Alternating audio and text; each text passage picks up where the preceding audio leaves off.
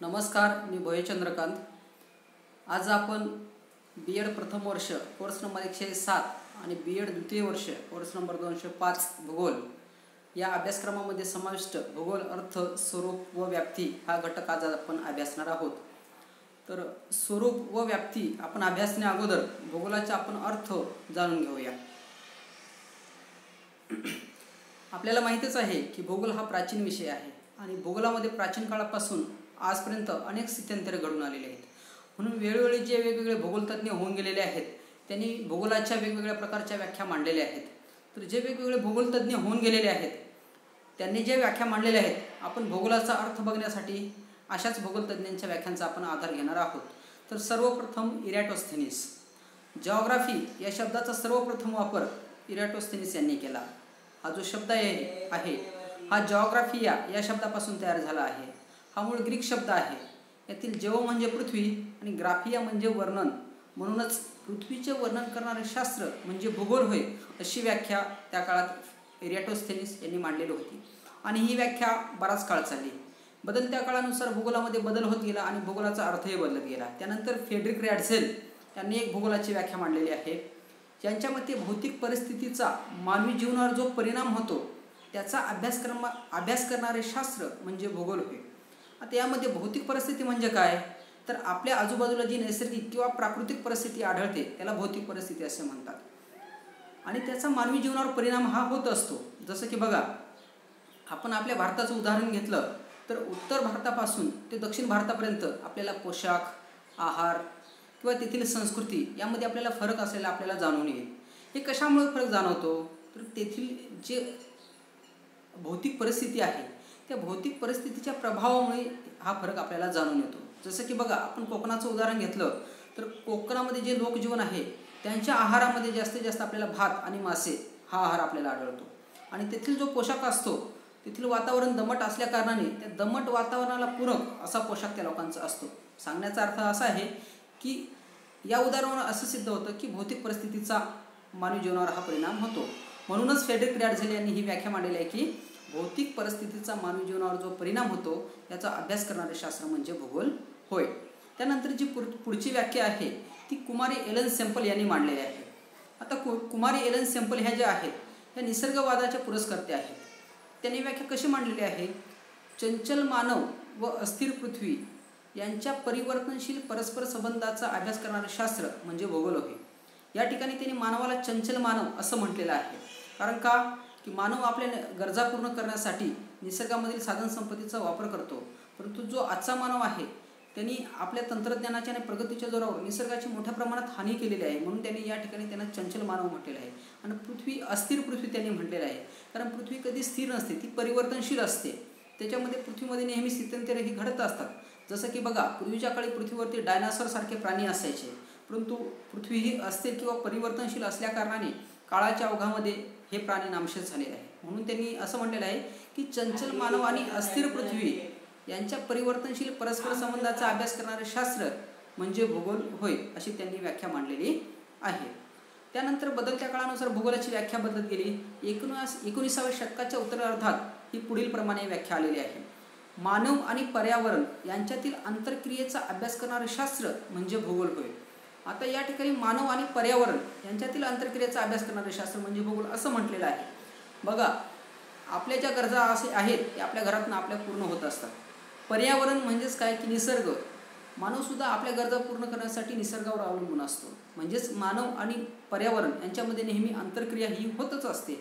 म्हणून या ठिकाणी मानव आणि पर्यावरण यांच्या आंतरक्रियेचं जे अभ्यास करणारे शास्त्र आहे त्याला भूगोल असं म्हटलेलं आहे। तर याप्रमाणे आपण वेगवेगळ्या जे भूगोलतज्ञ आहेत त्यांनी मांडलेल्या व्याख्यांच्या आधारे आपण भूगोलाचा अर्थ जाणण्याचा प्रयत्न केलेला आहे। त्यानंतर आपण भूगोलाचं स्वरूप बघूया।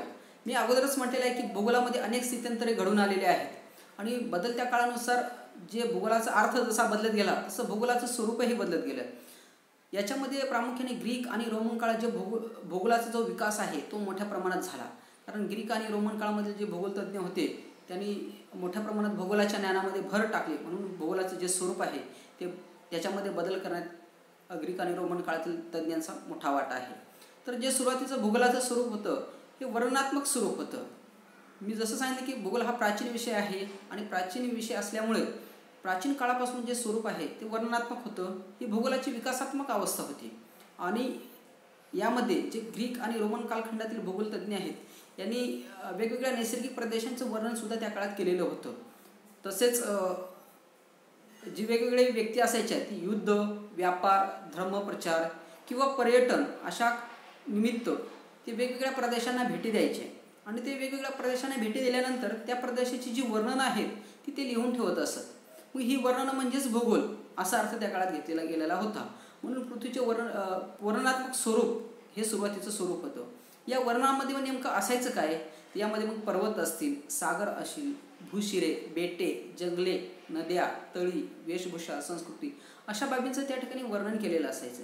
जसं की मी म्हटलो की इरॅटोस्थेनिस यांनी पृथ्वीचे वर्णन करणारं शास्त्र म्हणजे भूगोल असं म्हटलेलं आहे. त्याचप्रमाणे होमर यांच्या ओडिसी महाकाव्यात सुद्धा भूवर्णनशास्त्राचा आपल्याला उल्लेख आढळतो.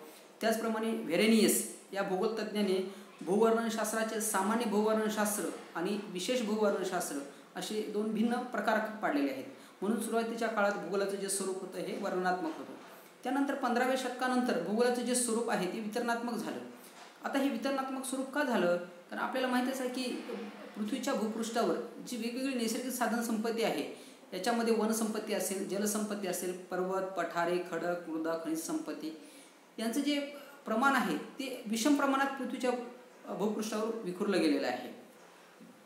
आणि जे जगात नैसर्गिक साधनसंपत्ती आहे त्याचं असमान वितरण झालेलं आहे. म्हणून या ठिकाणी जे 15व्या शतकानंतर भूगोलाला स्वरूप प्राप्त झाले ते वितरणात्मक स्वरूप प्राप्त झाले. आणि या प्रत्येक प्रदेशामध्ये असे विषम प्रमाणात नैसर्गिक साधनसंपत्ती किंवा प्राकृतिक घटकांचं वितरण का झालेलं आहे या गोष्टींचं जी कारण आहेत त्यांचा शोध 15व्या शतकानंतर घ्यायला सुरुवात खऱ्या अर्थानं झाली. म्हणून 15व्या शतकानंतर खऱ्या अर्थानं भूगोलाचं जे स्वरूप आहे ते वितरणात्मक झालं. जसं की बघा मी काही उदाहरणं देतो. रशिया, संयुक्त संस्थाने किंवा कॅनडा या देशामध्ये गव्हाचं विक्रमी उत्पादन होतं. तर भारतामध्ये चहाचं उत्पादन मोठ्या प्रमाणात होतं. म्हणजे या ठिकाणी विषमता आपल्याला दिसून येईल की एका विशिष्ट प्रदेशामध्ये एका विशिष्ट पिकाचं जास्त उत्पादन होतं तर दुसऱ्या प्रदेशामध्ये दुसऱ्या पिकाचं मोठ्या प्रमाणात उत्पादन होतं. तर मग हे वितरण जे पृथ्वीवर आहे हे असं का होतं? तर या गोष्टींचं कार्यकारण संबंधाचा अभ्यास हा 15व्या शतकानंतर सुरू झाला. म्हणून 15व्या शतकानंतर भूगोलाचं जे स्वरूप आहे ते वितरणात्मक बनलं. त्यानंतर 18व्या शतकानंतर भूगोलाचं स्वरूप जे आहे ते शास्त्रीय स्वरूप झालं. 18व्या शतकानंतर शास्त्रीय स्वरूप का प्राप्त झालं? कारण यामध्ये जे वेगवेगळे भूगोलतज्ञ होऊन गेले त्यामध्ये अलेक्झांडर व्हान हम्बोल्ट असतील, कार्ल रिटर असतील, फ्रेडरिक रॅडझेल असतील या भूगोलतज्ञांनी भूगोलाला शास्त्रीय स्वरूप प्राप्त करून देण्यास खूप मोलाची कामगिरी बजावलेली आहे. मग शास्त्रीय स्वरूप आपण कशाला म्हणतो? तर शास्त्रामध्ये बघा जसं की शास्त्रामध्ये एखादी जर का गोष्ट घडलेली असेल तर त्याच्या पाठीमागचा कार्यकारण भाव तपासला जातो. ती गोष्ट का घडली, कशामुळे घडली, त्याच्या पाठीमागची कारणं काय आहेत या गोष्टी तपासल्या जातात. त्याचप्रमाणे 18व्या शतकामध्ये ज्या भूगोलामध्ये सुद्धा वेगवेगळ्या भौगोलिक घटना घडत होत्या त्यासुद्धा शास्त्रीय दृष्टिकोनातून तपासल्या जाऊ लागल्या. अर्थातच भूगोल हा एक शास्त्रीय किंवा विज्ञानाचाच विषय आहे. म्हणून ज्या वेगवेगळ्या भौगोलिक घटना होत होत्या त्यांची शास्त्रीय दृष्टिकोनातून मीमांसा केली जाऊ लागली 18व्या शतकानंतर. म्हणून 18व्या शतकापासून भूगोलाचे जे स्वरूप आहे ते शास्त्रीय बनलं. मी इथं काही उदाहरणं देतो. बघा की विषुवतावर घनदाट वने का आढळतात, ध्रुवीय प्रदेशातच बर्फवृष्टी का होते. तर अशा ज्या बाबी आहेत भौगोलिक यांचा शास्त्रीय दृष्टिकोनातून जो विचार आहे तो 18व्या शतकानंतर खऱ्या अर्थानं सुरू झाला. तर मग विषुवतावर घनदाट वने का आढळतात? तर आपल्याला माहीतच आहे की विषुवतावर सूर्यकिरणं ही लंबरूप पडतात आणि त्यामुळे त्या ठिकाणी उष्णता जास्त असते, बाष्पीभवनाचा वेग हा जास्त असतो. म्हणून दररोज त्या ठिकाणी पर्जन्यवृष्टी होते. साहजिकच रोज पर्जन्यवृष्टी होत असल्याकारणाने त्या ठिकाणी वने ही खूप दाट आहेत आणि त्या ठिकाणी म्हणून घनदाट वने ही आढळतात. तसेच ध्रुवीय प्रदेशात बर्फवृष्टी का होते? साहजिकच तापमान कमी असल्याकारणाने त्या ठिकाणी बर्फाळ प्रदेश आढळतो आणि बर्फवृष्टी ही होते. म्हणजे अशा गोष्टींची जी कारणमीमांसा आहे ती शास्त्रीय दृष्टिकोनातून केली जाऊ लागली. म्हणून 18व्या शतकानंतर भूगोलाचं जे स्वरूप आहे ते शास्त्रीय बनलं. त्यानंतर जे पुढचं भूगोलाचं स्वरूप आहे ते आधुनिक स्वरूप आहे. आपल्यालाच माहीतच आहे की आपण भूगोलात मानवाच्या ज्या परिसरामध्ये वेगवेगळ्या बाबी आहेत त्यांचा आपण अभ्यास करत असतो. याच्यामध्ये काही बाबी ह्या नैसर्गिक असतात तर काही बाबी ह्या मानवनिर्मित असतात.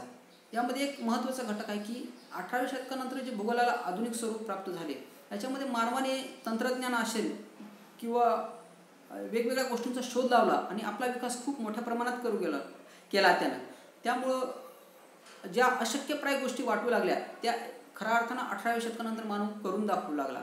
म्हणून या ठिकाणी दोन पंथ उदयास आले, शक्यतावाद आणि अशक्यतावाद. म्हणजे या ठिकाणी काहींनी निसर्गाला श्रेष्ठ मानलं तर काहींनी मानवाला श्रेष्ठ मानलेले आहेत. विदाल दिला ब्लाश यांनी सुद्धा थांबा आणि जा हा सिद्धांत त्याच काळात मांडलेला होता. आणि या दृष्टिकोनातून वेगवेगळ्या प्रकारे तंत्रज्ञानाचा शोध लागल्यामुळे त्याचा साहजिकच वापर आहे तो भूगोलामध्ये केला जाऊ लागला. आणि त्या दृष्टिकोनातून त्या साधनांची किंवा तंत्रज्ञानाच्या माध्यमातून भूगोलाचा अभ्यास व्हायला लागल्या कारणाने नंतरच्या 18व्या शतकानंतर भूगोलाचं जे स्वरूप आहे ते आधुनिक स्वरूप भूगोलाला प्राप्त झालं. तर अशा प्रकारे आपण भूगोलाचं स्वरूप अभ्यासलं. त्यानंतर भूगोलाची व्याप्ती. आता भूगोलाची व्याप्ती बघत असताना प्राचीन काळापासून जसा जसा भूगोलाचा विकास होत गेला तसतशा भूगोलाच्या ज्या अभ्यासशाखा आहेत त्यांचासुद्धा खूप मोठ्या प्रमाणात विस्तार हा होत गेलेला आहे. म्हणून या ठिकाणी आपण भूगोलाच्या ज्या दोन मुख्य शाखा मानतो, प्राकृतिक भूगोल आणि मानवी भूगोल. प्राकृतिक भूगोलामध्ये भूरचनाशास्त्र, मृदाशास्त्र, जीवशास्त्र, सागरशास्त्र, हवामानशास्त्र आणि खगोलशास्त्र या शाखांचा समावेश होतो. ही मी व्याप्ती थोडक्यात मांडतो, याचं मी जास्त काही विश्लेषण करणार नाही. याचं जर का जास्त विश्लेषण तुम्हाला आवश्यक असेल तर अशीयुक्त अध्यापन पद्धतीची B.M. पाटील आणि चंद्रकांत उलभगत यांची पुस्तकांचा जर का आपण आधार घेतला तर त्याच्यातनं आपल्याला याचं अधिक स्पष्टीकरण वाचायला मिळेल. मी या ठिकाणी थोडक्यात मांडतो. तर प्राकृतिक भूगोलामध्ये जो भूरचनाशास्त्र आहे तर याच्यामध्ये आपल्या भूपृष्ठावरती वेगवेगळी भूवैशिष्ट्ये आपल्याला दिसून येतात. त्याचा अभ्यास हा भूरचनाशास्त्रामध्ये केला जातो. दुसरी शाखा आहे ती म्हणजे मृदाशास्त्र. यामध्ये मृदेची निर्मिती असेल, मृदेची वैशिष्ट्ये असेल, मृदेचे गुणधर्म असतील, अशा अनेक बाबींचा या ठिकाणी मृदेशी संबंधित बाबींचा अभ्यास हा मृदाशास्त्रात केला जातो. जीवशास्त्रामध्ये प्राणीशास्त्र आणि वनस्पतीशास्त्र या दोन शाखा समाविष्ट होतात. विशिष्ट तापमानानुसार विशिष्ट प्रदेशामध्ये वेगवेगळे वनस्पती आणि प्राणी आढळतात. त्यांचा अभ्यास हा जीवशास्त्रामध्ये केला जातो. जसं की बघा, मी अगोदरच म्हटलं की विश्वतावर उंच झाडे आणि घनदाट वने आढळतात. परंतु जर का आपण राजस्थानसारख्या प्रदेशामध्ये, वाळवंटी प्रदेशामध्ये गेलो तर त्या ठिकाणी आपल्याला खुरट्या वनस्पती ह्या दिसून येतात. म्हणजे हवामानाचा त्या ठिकाणी हा परिणाम झालेला असतो. तर या संदर्भात जीवशास्त्रामध्ये या बाबींचा अभ्यास हा केला जातो. त्यानंतर हवामानशास्त्र. हवामानशास्त्रामध्ये काय की हवामानाचा अंदाज घेणे किंवा हवामानाशी संबंधित ज्या बाबी असेल त्यांचा अभ्यास हा हवामानशास्त्रात केला जातो. बघा, नुकतंच भारताच्या पूर्व किनारपट्टीला अम्फान वादळ धडकलेलं होतं. त्यानंतर पश्चिम किनारपट्टीला महाराष्ट्रामध्ये निसर्ग वादळाने नुकतंच धडकून गेलेलं आहे. तर आपल्याला हवामानशास्त्राच्या विकासामुळे ही वादळं अगोदरच येणार याचा आपल्याला अंदाज आला. त्यामुळे आपण मोठ्या प्रमाणात जीवितहानी ही टाळली. त्याचा जो अंदाज बांधला गेला तो हवामानशास्त्रात अंदाज बांधला गेला. म्हणजे हवामानाशी संदर्भात ज्या बाबी असतात त्यांचा अभ्यास आपण हवामानशास्त्रात करत असतो. पुढची जी शाखा आहे ती म्हणजे खगोलशास्त्र. आता खगोलशास्त्र म्हणजे अवकाशासंदर्भातील जे शास्त्र असतं त्याला आपण खगोलशास्त्र असं म्हणतो. ख म्हणजे आकाश आणि गोल म्हणजे आकाशातील गोलांना खगोल असं म्हटलं जातं. मग याच्यामध्ये आकाशात कोणकोणत्या बाबी असतात? मग ग्रह असतील, उपग्रह असतील, कृष्णविवर असतील, दीर्घिका असतील, धूमकेतू असतील, लघुग्रहांचा पट्टा असेल, अशा असंख्य बाबी असतात. किंवा नुकतंच आपलं सूर्यग्रहण या ठिकाणी 4-5 दिवसापूर्वी झालेलं होतं.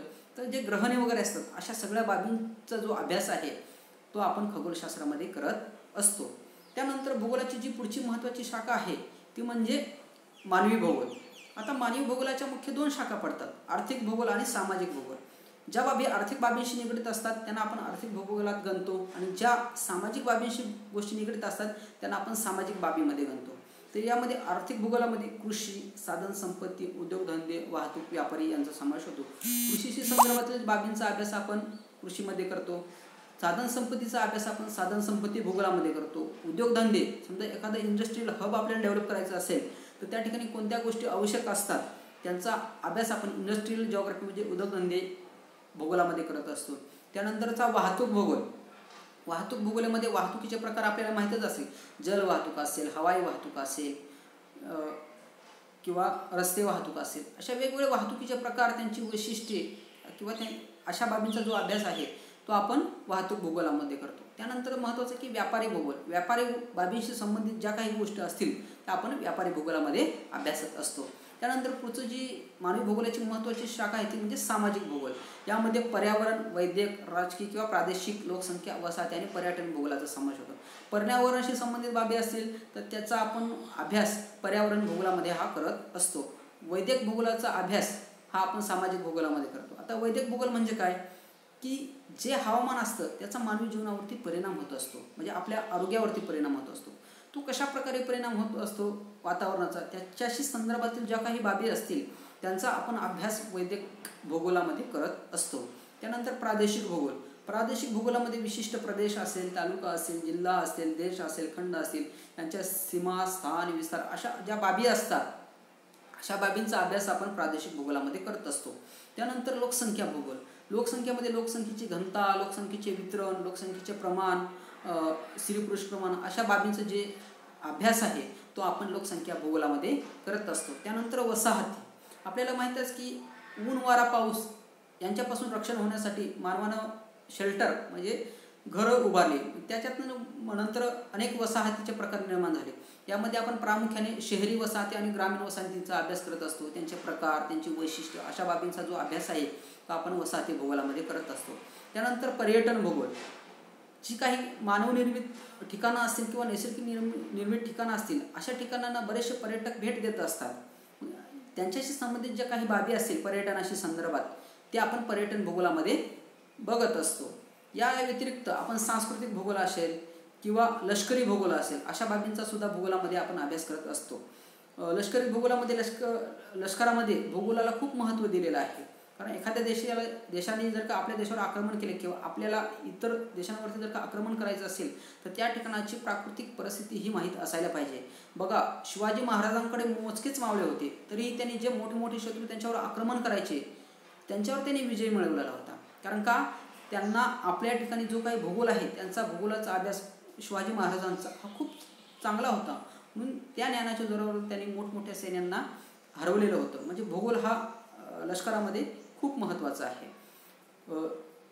अशा प्रकारे हे भूगोलाचे प्रकार आहेत. या व्यतिरिक्त आज आपण बघतो की भूगोलामध्ये मोठ्या प्रमाणात तंत्रज्ञानाचा वापरसुद्धा होऊ लागलेला आहे. म्हणजे जॉग्राफिकल पोझिशन सिस्टीम असेल किंवा GPS असेल किंवा कार्टोग्राफी असेल, हवामानशास्त्र किंवा भूगोलाची इतर काही बाबी असतील, अशा वेगवेगळ्या बाबींमध्ये आज आपण तंत्रज्ञानाचा मोठ्या प्रमाणात वापर करायला लागलो. म्हणून प्रात्यक्षिक भूगोल ही एक आता नवीन शाखा येऊ घातलेली आहे भूगोलामध्ये.